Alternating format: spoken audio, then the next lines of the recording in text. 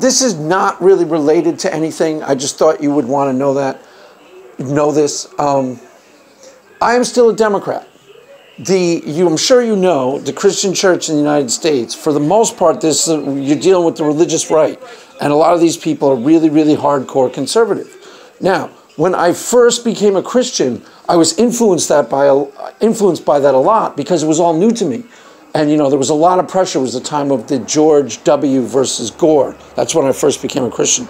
And there was a lot of like, you got to vote for George W. because he's the evangelical candidate and yada, yada, yada. And, you know, I almost did, but I wound up not voting for him. And I wound up staying a Democrat. I almost switched. You know, I moved to the right a little just because of all the peer pressure or pressure. But then over the years, I've just, you know, it's not necessarily justifiable scripturally. It's more of a culture thing. And I'm sure you've thought about this. That's why I'm bringing this up, because I'm sure you have an opinion on the matter. You know, if you're just taking the Gospels themselves and you're trying to line up a political attitude with, if you're saying I'm a Christian and I want to line my votes up with what the Gospel teaches, you could make a really strong case that Jesus is a liberal. I mean, more obviously than you could that he would be a conservative, the way the conservatives think of it. You know, you know, that what you have done unto the least of my children, you have done unto me. There's the compassion for the poor is like suffused through the Gospels, and Jesus teaches it constantly. And he's always railing against the rich and the powerful to one degree or another.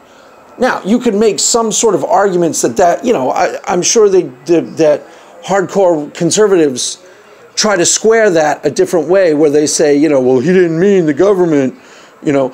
I'm just saying, I'm just throwing it out there. I don't necessarily find that Republican politics lines up with Christianity whatsoever. You know, there are some things that I agree with the Republicans on. I become a center left over the years. I'm still a Democrat. I'm a very moderate Democrat.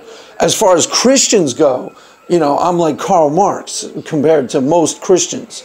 I'm nowhere near as liberal as you. I do actually, though, for example, I've come to think that universal health care is probably the best route, wherein, you know, poor people need medicine.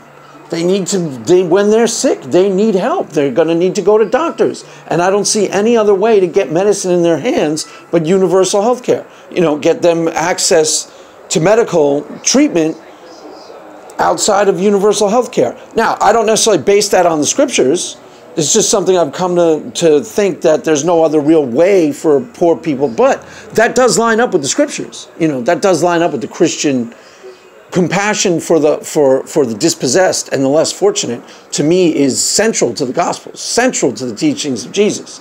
So, you know, I'm sure there are counter arguments that conservatives make that doesn't mean you give control to the government. And I have some empathy to some degree, but that's all I'm saying. I was just throwing that out there. I'm sure you have an opinion on the matter, and I'm curious what it is. So that's why this is unrelated to anything we do. I'm just curious. Okay, thanks.